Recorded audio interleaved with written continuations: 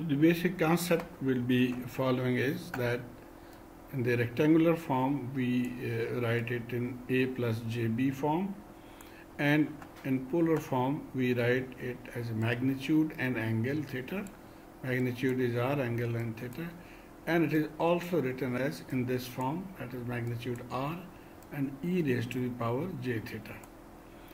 Now how to find r? This is the formula. R is under root a square plus b square, and theta is tan inverse b over a. So this is the question that we'll be solving. Says express each of the following complex numbers in polar form, that is in this form, r e raised to the power j theta form, and the angle has to be between minus pi and plus pi, greater than minus pi and less than equal to pi. Okay, so these are the values that we'll be solving. And as we discussed, we will calculate r and theta by using this formula, and the basic concept of the polar and the rectangular form is that this represents the real axis A, this representing imaginary axis JB, and this is r, that is in the magnitude of the polar form and angle of the polar form. A is also written as r cos theta, and B is also written as r sin theta. Okay, so this is what we will going to solve. So we start with writing it in the form of a plus jb. So 5 plus j0 we write, and then using this formula we calculate the magnitude r, which is 5, and then we calculate the angle phi or theta. So it is tangent inverse b over a. B is 0 in our case and a is 5, so 0 over 5, so 0 degrees, and final answer we'll write it in radians. Now a word of caution here: it is better to keep your calculator in degree mode and then convert the degree into radian mode. So you can calculate up to this point directly from the calculator if your calculator is in degree mode, and then you convert it into radian mode. So our final answer then will be 5 is equal to r e j theta. R we have found to be 5 and theta we found to be 0. So E, J, 0, this is the answer.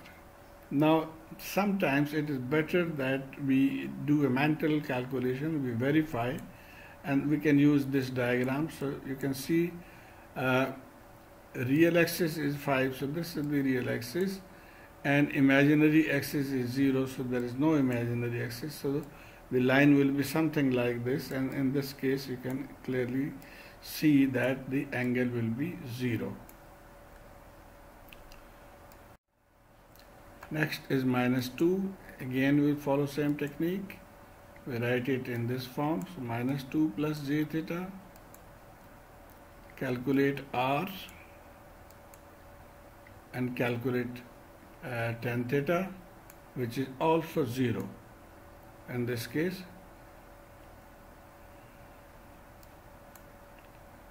But this is incorrect. If you do it with a calculator, you get 0 degree angle, but this is incorrect, and this is where the mental math comes into play, that when you plot minus 2, you can see this is the graph. So in the real axis it will be in the negative side.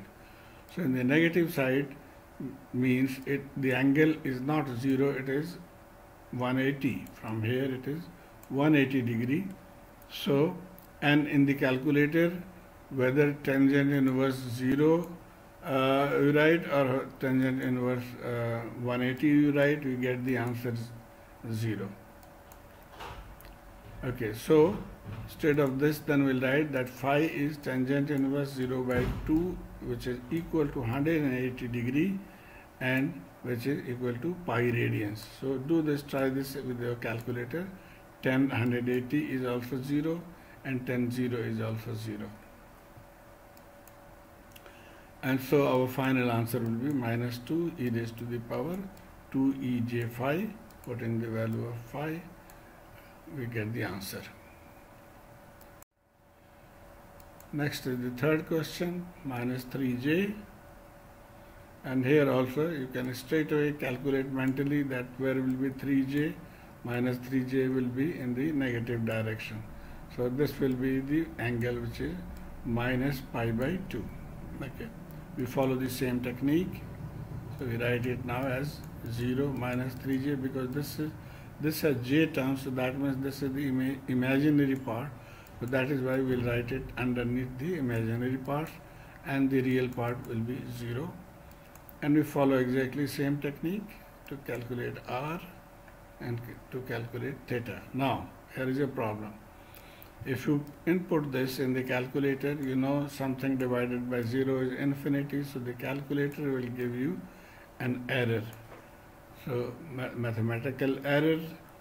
So to fool the calculator, what we'll do is we'll replace this 0 with a very small quantity. So we use, let's say, 0.000 instead of 0, and then we'll get the answer. So minus 3 divided by 0.0001 gives us an angle of minus 89.99, which we can safely write to be equal to minus pi by 2, approximately equal to minus pi by 2. And so our answer now will be minus 3j is 3 e raised to the power j phi, 3 e raised to the power minus j, and this angle pi by 2. So this was the third question. Okay, the next question is this one from here, and just we use this formula. So keep in mind, we write now this as in a plus jb form. A plus, so this is our a and this is b, minus b actually.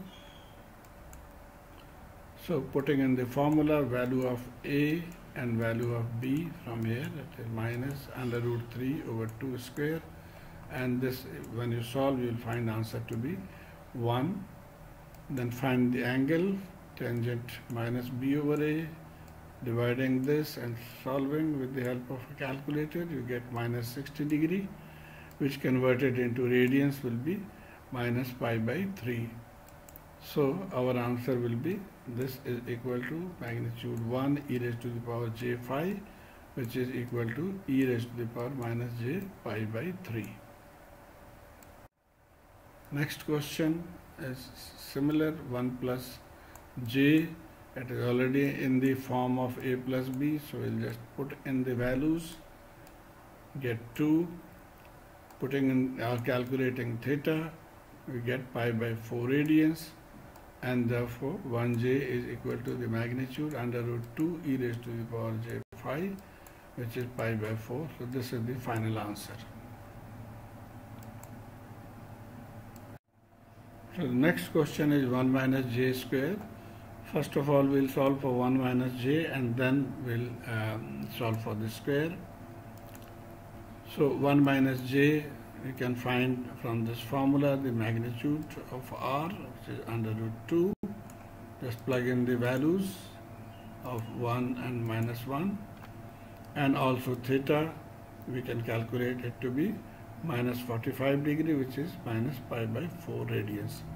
And therefore 1 minus j will become r and e raised to the power j phi. So r is under root 2 e raised to the power minus j pi by 4. Now we come to the second part of it. We take a square of the answer.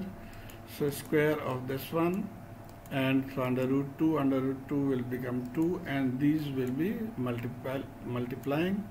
And you know, when we multiply, then the power will be added. Exponential multiplication, powers are added. So when we add this power, it will be minus j pi by 2 instead of pi by 4. And then next question, j, 1 minus j, we can solve it in 2 ways. The first method will be that we just multiply this simply.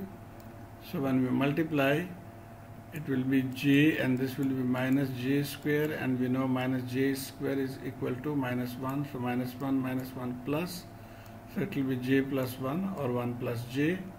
So we already calculated 1 plus j from this, and you can look back, the final answer was under root 2 e raised to the power j pi by 4. So this is one way. The other way is that we solve it separately. We know j, if you look at this axis, this is j, so the angle is pi by 90 degree or pi by 2. So we can write it j is equal to e raised to the power j pi by 2, and 1 minus j we had already calculated. 1 minus j we had found this answer, so just multiplying the two we can get the answer. So multiplying the two, this will be our final answer. Now careful, this is pi by 2 where we are adding this to minus pi by 4. So the final result will be plus pi by 4. Next is this one, 1 plus j divided by 1 minus j. You can write it like this. We have found the value of 1 plus j. We have also calculated value of 1 minus j. So we'll simply plug in. This was 1 plus j. This is 1 minus j.